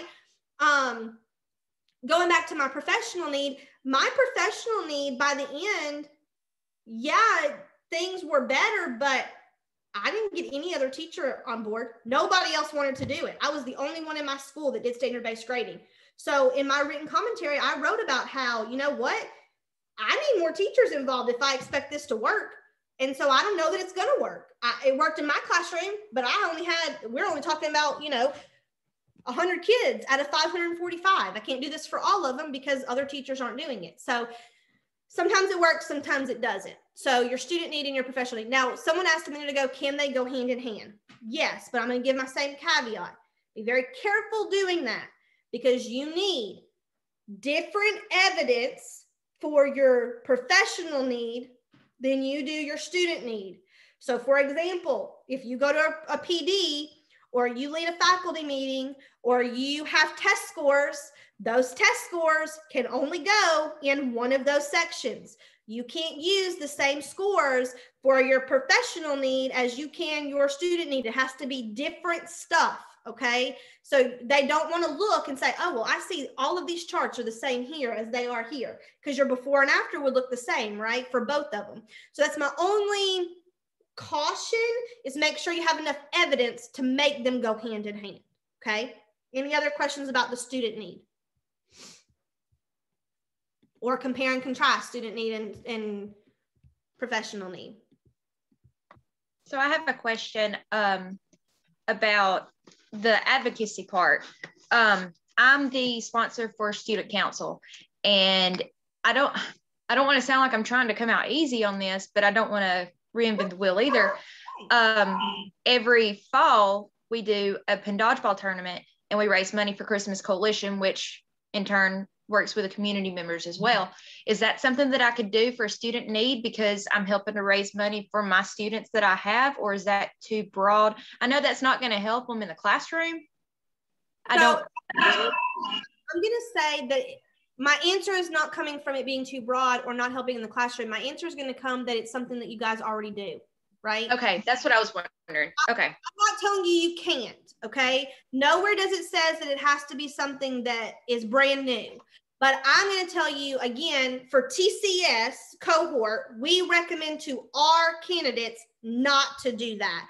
Just because you might have thought of it 10 years ago, and that's why you're doing it, and it was your idea and you've implemented it, but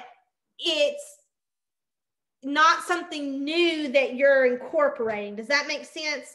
Makes sense, yes. I just wouldn't advise it. Okay, that makes sense. Thank you. Yeah.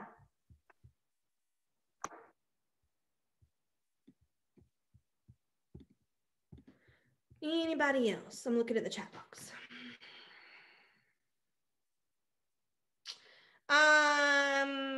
Willie. So it says, can evidence of student need be written evidence, or should I also provide supporting documents? Can you explain what you mean by written evidence? Like based upon your own, like, is it, I noticed kids did this, this, and this? Is that what you're asking? Like, what would be an example of your written evidence?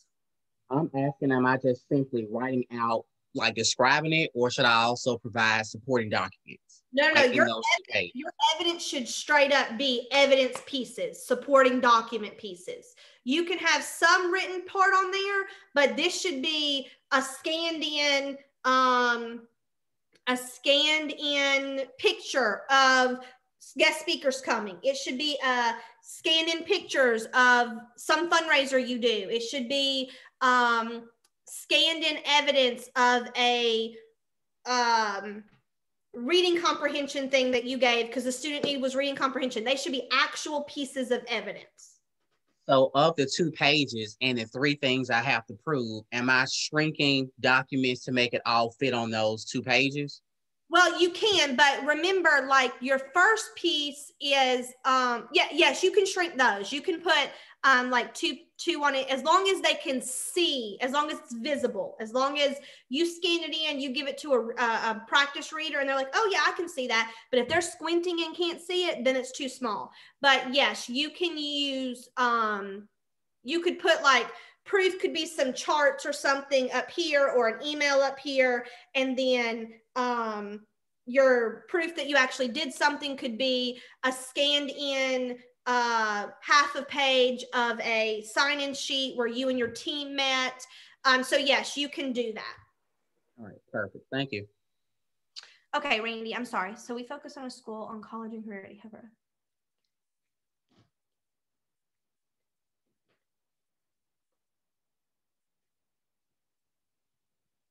Yeah, absolutely. Absolutely, Randy. So remember this, even if I was a science teacher and I noticed that my kids at a high school level didn't know how to go on, that's a student need. It doesn't have to apply to anything else I do.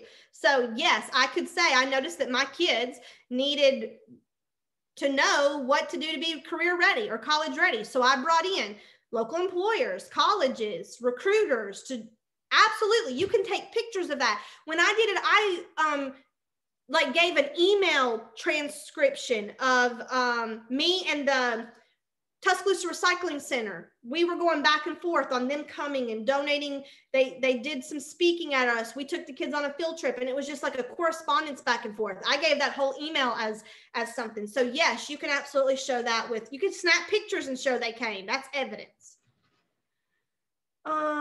When completing component 4, all of these pages are created as one huge Google file and then uploaded. Are we uploading each? No, they are all created as one portfolio. Yes, there will be sections. If I'm not mistaken, there's sections. I'm looking at page 16. You're going to have 1, 2, 3. You're going to have 5 different PDFs. Okay. And it tells you that. I'm looking, we're going to get to this in just a second. Page 16 here, it tells you how you're submitting. So there's going to be 5 different PDFs. One we're about to cover. The second one is your knowledge of students. So those 4 pages we went over at the start, that's one PDF. 15 pages for the assessment is your 3rd PDF. Your participating in learning communities, that's your 4th, and then your written commentary that we're going to get. So it's going to be 5 different PDFs that you're putting in. So all of these things that we're covering individually, they'll go individually. Your student need and professional need, they are actually part of the learning community. So all, what is that? 2, 3, all 6 pages will go together. Does that answer that question?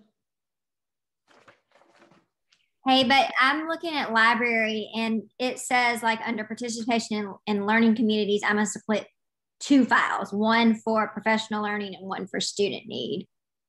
Yeah, you'll have two different files, but it's, well, yes. So mine says that too. So it'll be two different files. Yeah. But I think that when you, what I was saying is when you go into the platform, you will click a link that says participation in learning communities, and you'll upload those two files in that link. If that makes sense. Like even on your assessment, mine says I uploaded three files, but they all went under that same link of generating and use of assessment. Does that make sense, Jennifer? Yes, sorry, I just was thinking it's going to be more than 5 PDFs because of the different files. I'm sorry, yeah, it's 5 links. Sorry, yeah. Anybody else? Okay, so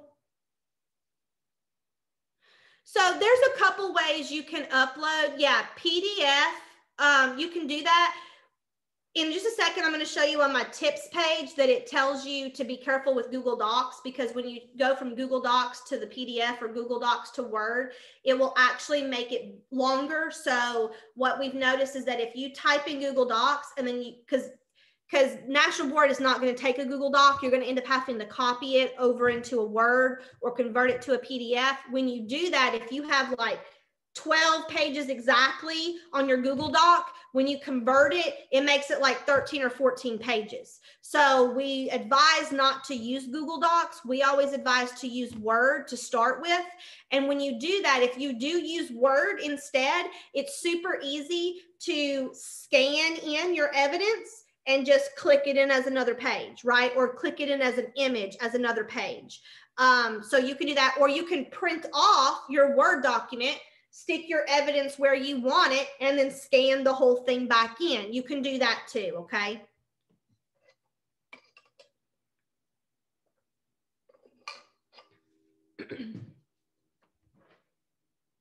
Any other questions before we move on to the next section? All right, so the next thing I want to talk about is our bookends. There are 2 things we have not talked about. One goes at the very, very beginning, and one goes at the very, very end. The bookend at the beginning is your contextual information sheet. It is the first form they provide you, okay? And it is actually labeled contextual information sheet. It's going to ask you just these questions, all right? Briefly identify the type of school. You want these to be very short, very to the point, because you only get 1 page and half the page is taken up with the questions. So you don't get much room to write, okay?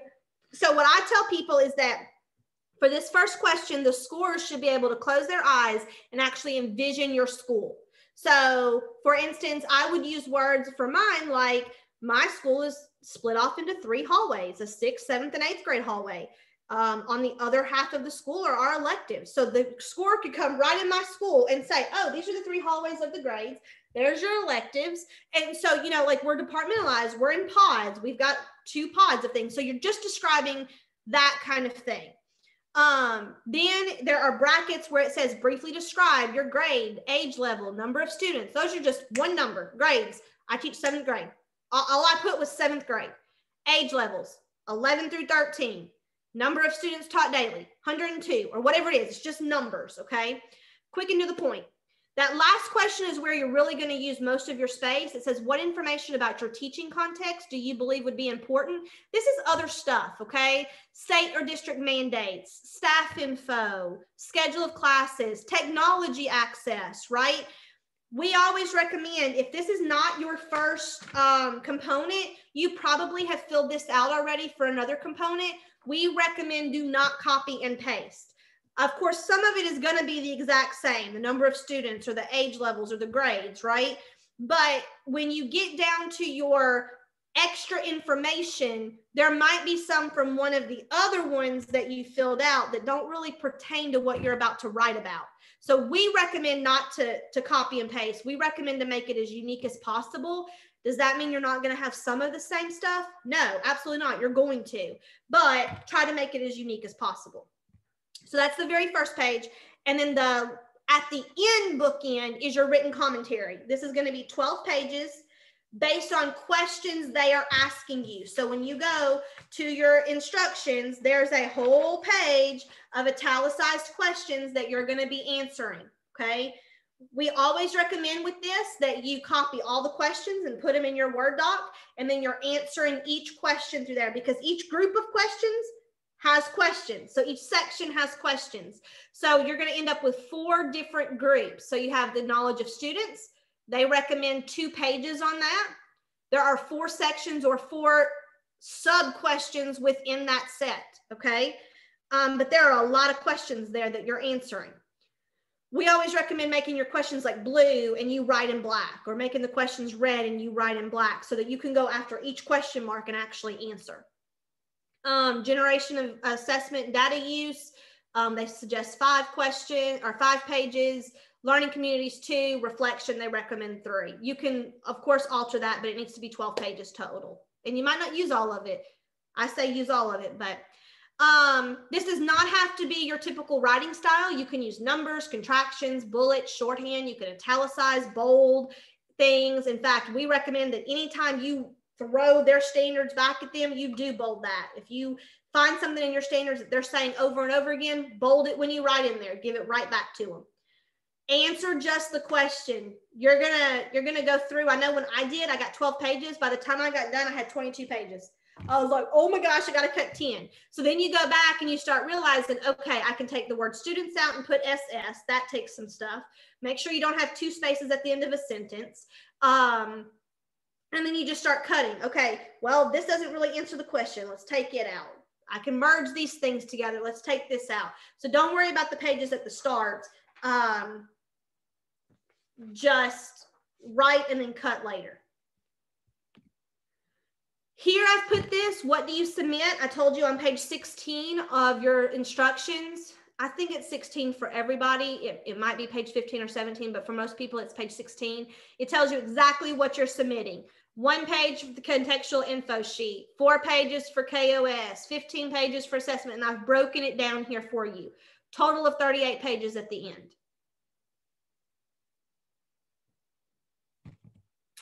All right, and then I told you there's an overall theme of reflection. I put this here not as its own piece, but as an overall theme, because guys, you should be reflecting throughout the whole thing, okay? Anywhere you can reflect in your written commentary, even if it's on your knowledge of students, you do it, okay? Talk about how you gave a survey to the parents electronically and only 4 of them did it. Okay, well, what are you gonna do next year? When it asks you, I gave this survey, but only 4 of my parents did it electronically. Next year, I'm going to mail it out and make sure they submit it, or I'm going to see them at parent teacher days or whatever. I'm going to make sure they fill it out so that I can get information on my kids. Reflect throughout, not just on the reflection piece of the written commentary, but throughout all of the written commentary. Okay. And know that things do not have to be perfect. They don't have to always work. Just explain why they didn't and what would you do next time. My absolute dear friend, and she'd be with me on this if she was in town presenting with me, she tells the story all the time about how she had a student need and she was working with 1 student, and at the end the kid went down. Like what she did not help at all. But she was like, you know what? This is the evidence I have. This is the kid I did great stuff. This kid just didn't grow. And she just wrote about it and explained why he didn't grow and what she's gonna do next time and how she learned. So it's totally fine if what you're doing didn't work. They just want to see what you're doing and why. And did you grow from it? How will you be scored? There is a rubric at the end of your directions, and it tells you level 1, 2, 3, or 4. Of course, you want a 4. And I put the main verbiage that you're going to see in this. I'm not going to go over the rubric because that's something you guys can read on your own, but I would highly anticipate you're shooting for the 4. So when you're writing, don't even look at 1, 2, and 3. Look at 4 and go through and say, did I do this? Yep, check. Did I do this? Yep, check. Oh, I didn't hit that. How can I be more clear and consistent, or whatever that might be, right? So make sure that you're looking at that rubric. It is at the end. And then I've just got some tips. So writing tip. There is, I know there's a lot of things for you to print off. You've got your standards, you've got your instructions, you've got your core propositions, which we'll cover in a second. And then we recommend printing off the general portfolio instructions. That's something completely different. And it is very descriptive. It tells you about how you should be writing, words you should be saying, just gives you some general information, talks a lot about the copyright stuff and issues with there. So make sure you do that. If you know today you're starting Comp 4 at the beginning for next school year, get your students released forms that day, like hand them out with your syllabus and say, I need this, because you're gonna need the student release form signed by the student and the parent. If you know if you are starting out and you're just starting out, this is your first component you're doing, I always give the advice to read your standards 3 times. I know it's a lot of material. Mine were 92 pages. First time over the summer, read it, just read for leisure. Second time, read with the highlighter and highlight every time they're using the same words or verbiage. And the third time, go to the side with a pen or pencil and write down what you currently are doing or what you want to do in your classroom that would relate to what they're saying. And then go back to these standards profusely. Be ready to start that first day. Comp 4 is going to take you a long time. Start on day 1. Summative assessment should assess all unit goals. Don't use last names of kids, use the first name or their initials. Show a variety of things. I already told you about the warnings on Google Docs. These are just reminders. Submissions monitored for plagiarism against Atlas. So make sure you're not copying anybody else's. Make sure you put your candidate number on the top of every page, even on your written commentary, put it up at the top as a header. Make sure also when you do those forms you cannot alter. You are only typing in the brackets. So you cannot delete anything. You can't take anything away. You can only type on those. I also put the 5 core propositions up here to remember that you need to always be relating back to those. Teachers are committed to students and their learning. Teachers know the subjects. Teachers are responsible for class management and student monitoring. You're constantly thinking about your practices and learning from others, and you're members of communities. So make sure that you are remembering that. The last thing before I stop for final questions is there is a video that I want to show you guys. It's really quick. It's like 3 minutes. If Holly will put that up for me, I'll stop sharing.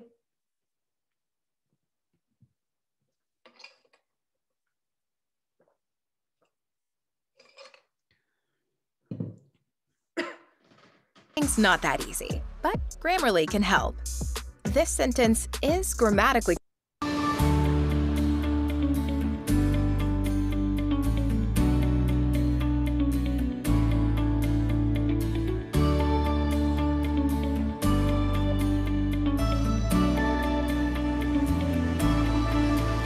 And the beauty of the national board process and having these 4 components is you get to pick and choose which components make the most sense for you to engage with in a given school year. So component 4 is how you impact student learning through assessment.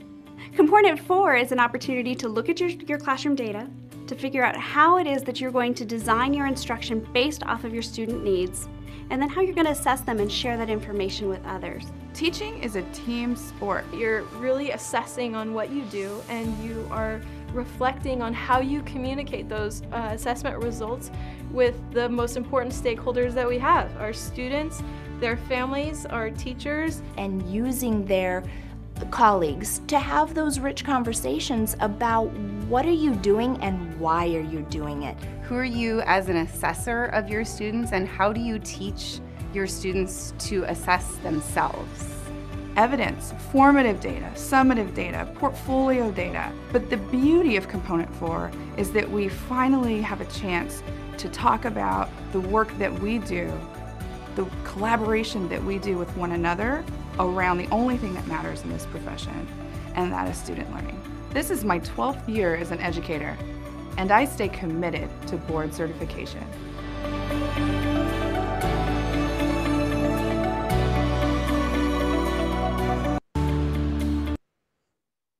Okay, thank you so much.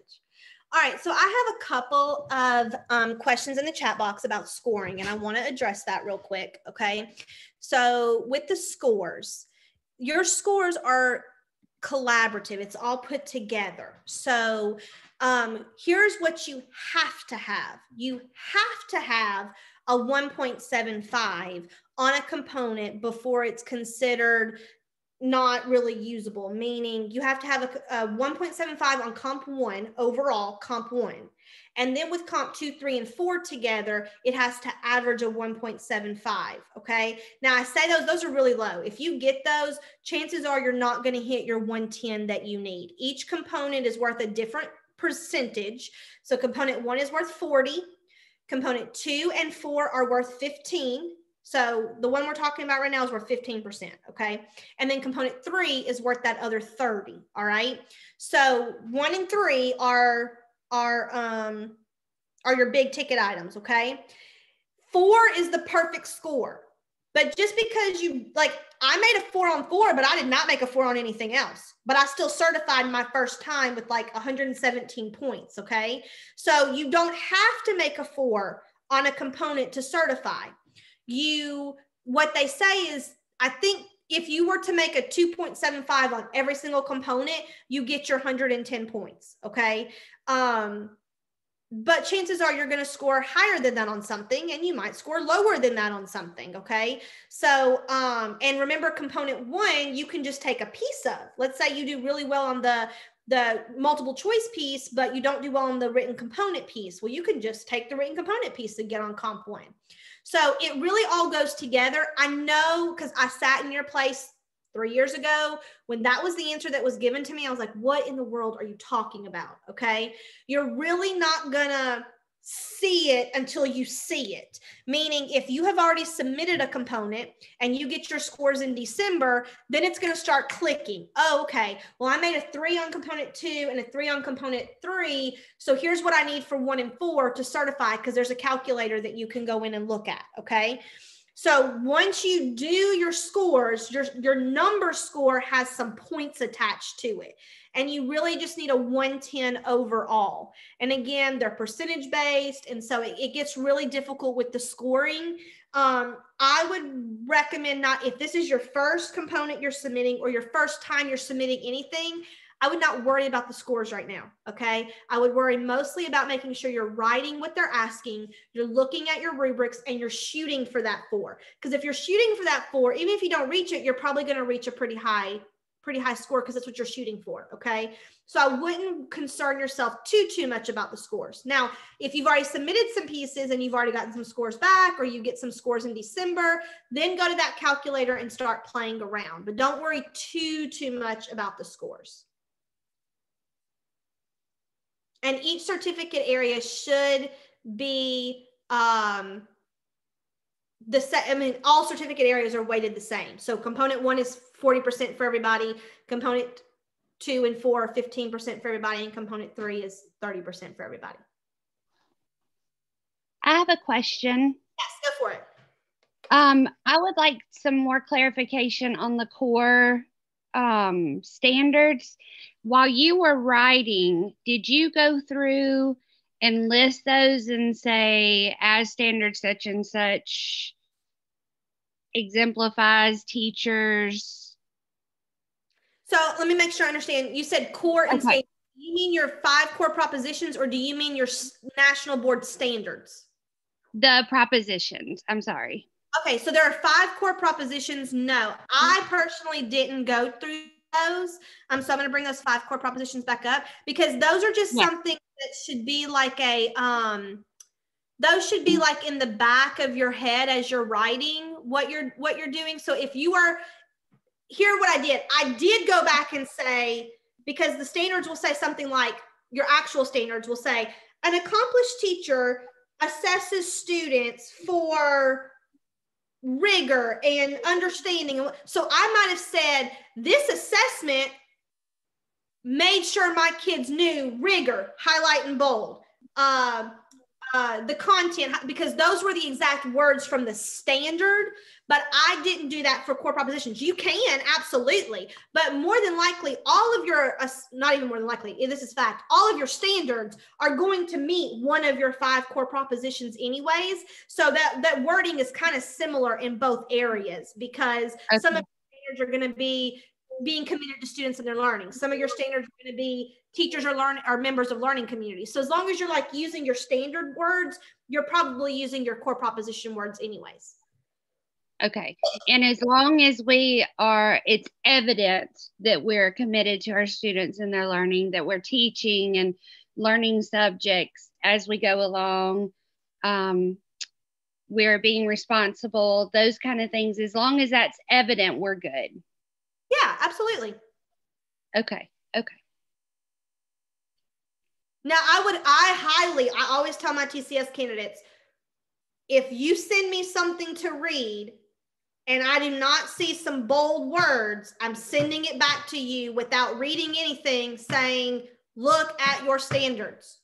I tell all my candidates that you need to have riddled in your written commentary your standards, whether you bold them or you italicize, like you just need to have their information thrown back at them, because that's what they're saying. If you're doing that, it's absolutely what they're looking for, right?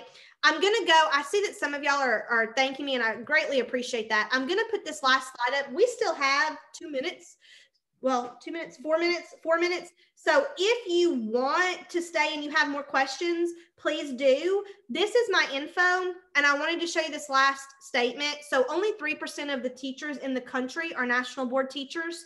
So when you're looking at your component, does your component, is it exceptional? Is it part of that 3%, or is it part of that 97% of other classrooms that you see across the US? Like, that's a good way to think about it, okay? Is this exceptional, or is it just your normal stuff? So make sure you're looking at that.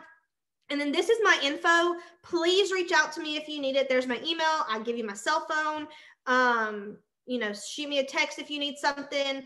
Like I said, I can help you on anything, but component 4 is my bread and butter. My husband actually said this morning, I can't believe you're not a nervous wreck speaking at a conference. And I was like, this is comp 4. I can do it in my sleep. If this was comp 2, I'd probably be biting my nails. But comp 4 is totally my thing. So if you need something, please, please, please reach out. Y'all have been great, and please stay. My next session is not till 1. So if you have questions, I'm here to answer them.